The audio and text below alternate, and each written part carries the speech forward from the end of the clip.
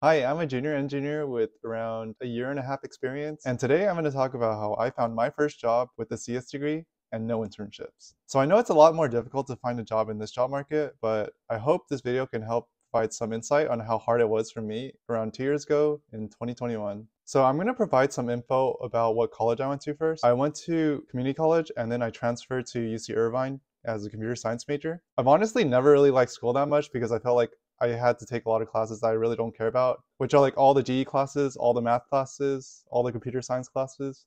So pretty much like every class. I've always wanted to build an app that I can use. So during the summer, I learned iOS development using Udemy. I built a random restaurant finder using Yelp API, and I was able to go to random restaurants around me. I thought it was pretty cool, so I deployed it on the App Store, but I took it down after a year because it takes around $99. So after I built this app, I decided that I would be able to show it at the career fair. A few months later, there was a career fair, which I thought wouldn't be too bad because I had this app that I was able to show to the recruiters, but it did not go that well. So I would show them my app and they thought it was really cool, but the problem was they would always ask me for my GPA because I decided to just leave it out of my resume because it wasn't that high. And all of those companies wanted at least a 3.0, and I had a 2.9 at the time, so I got immediately rejected. The only company that even gave me a phone interview was BlackBerry, and I didn't even know that they existed at the time. But anyways, it was my first phone interview and I had no idea what I was doing, so I completely bombed it. But I always tell myself that I didn't want to work at BlackBerry anyway. So after this experience at the career fair, I decided that I did not really want to look for jobs anymore. I wanted to wait until I graduated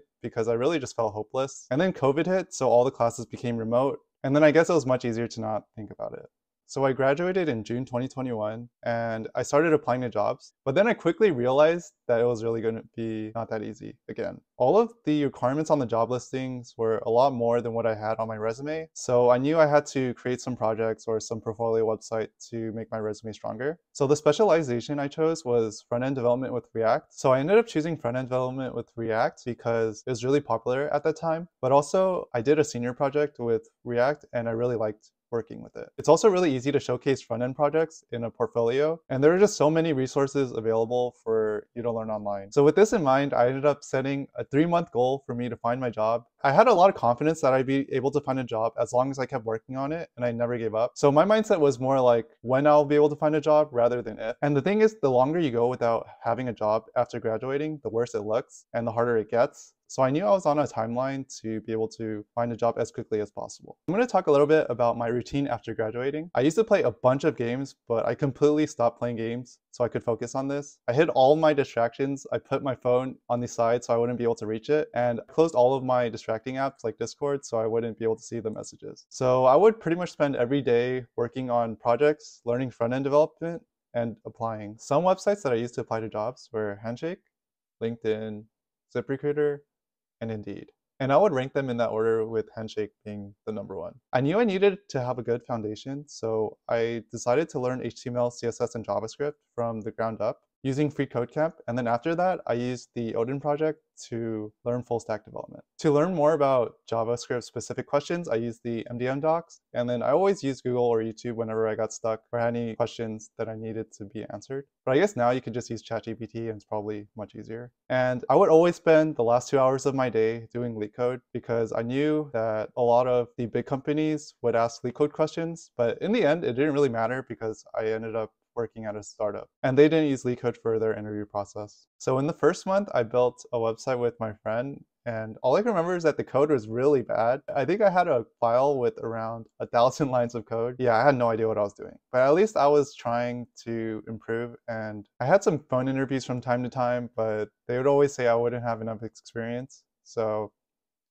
I don't know. At the end of the first month, I actually got an offer for a full stack developer at a startup. The salary was 30K, and that's not it. They also said I had to work nights and weekends, which was not it either. So because I valued myself a lot more than that, I decided to not take it. And it's 30K a year in California, which is basically poverty level. So by the second month, I was pretty much done going through free code camp and the Odin project. I've always picked out the things that I wanted to do, so I would skip through a lot of it. And so in this month, I decided that I needed to create a portfolio project and create a full stack project on my own. and I decided to use the MERN stack. I followed a bunch of YouTube tutorials and I was able to create my own projects. And also in this month, I had no notable callbacks except for one company in Irvine. So it was a biotech company and they decided to give me a shot because I was a UCI grad and I had nothing on the job description on my resume. So I've been pretty much just shotgunning applications. So I didn't really even know what companies I applied to. It was a technical on-site interview. And during the technical interview, they gave me 2 LeetCode Easies. So I was basically able to ace the interview because I've been doing LeetCode for a long time. And I thought I had it in the bag at that time. So after that, they showed me around the lab and I wasn't really paying that much attention because I thought I already got the job. And they didn't really say it was going to be a test. They were just showing me around the lab. But after that, they started questioning me on what I learned after looking around the lab. But honestly, I wasn't really paying that much attention because I don't really care that much about the biotech aspect of this job. So I literally just said, I don't know, because I didn't want to lie. Yeah, I didn't even try to make anything up. And from there, I could tell that their expression changed and I got rejected. But it's fine. I didn't really want to work there anyway. I would have taken it if they offered it. By the 3rd month, I already finished my portfolio project and my sneaker e-commerce site. So mostly throughout this month, I was just applying and working on polishing some other projects. I was getting past the resume screening a lot more because of my projects, which made me really happy because it felt like the work that I put in was actually worth it. And in this month, I ended up getting 2 offers from 2 really small companies. So both of them actually found my portfolio website on my job application. So I'll talk a little bit about the first company, which I didn't choose. It was a really small insurance company, which was around 20 minutes away from where I lived. There would have been only 3 engineers, including me, so I felt like that was probably not a good place for me to learn. And also, I really wanted to work with React and front-end development. I think the tech stack that I would have had to work on was backend with C#.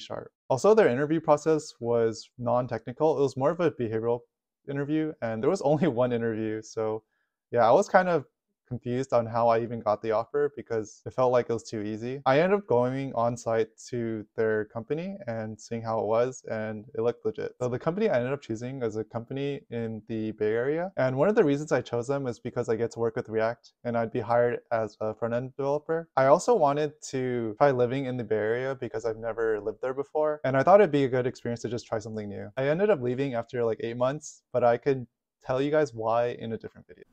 Welcome to my portfolio website.